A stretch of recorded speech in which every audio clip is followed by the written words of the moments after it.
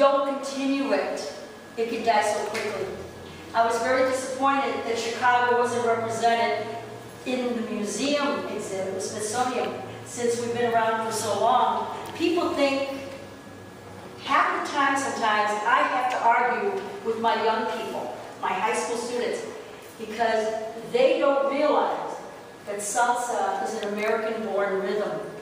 It's a rhythm that brought Latinos here, searching for unity. And in that unity, there was music that was a universal language. And they feel that it's just, you know, the swing and this reggaeton, they forget about all that cultural stuff that the salsa is rooted with. And the bombas and the plenas and the aguinaldos. So that's what I always try to bring back to our kids. And in doing that, I always tell them, you can dance your modern, your hip-hop, and everything else, but there's Latin rhythms there.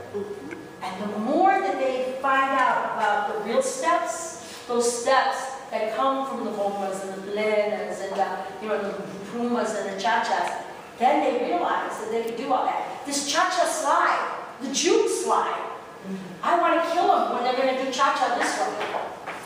This way. I go, no, cha-cha's 1, 2, cha-cha-cha, 1, 2, cha-cha-cha. And the thing is that they learn quickly, and then they're happy, and they go with it. So the more education they have, the better they're going to blossom themselves with. We were very, very blessed, lasting impressions, to work with the orquestas live, because now kids don't even know what a live band is. Kids don't understand what a live band is. Between those earplugs in their head, they don't understand. So we need to understand and keep the stuff alive, and just keep on doing what we're doing now. So I'm so happy you guys are all here that you can pass the word. And I'm not sure where your lives are going or what's going on, but we need to continue to educate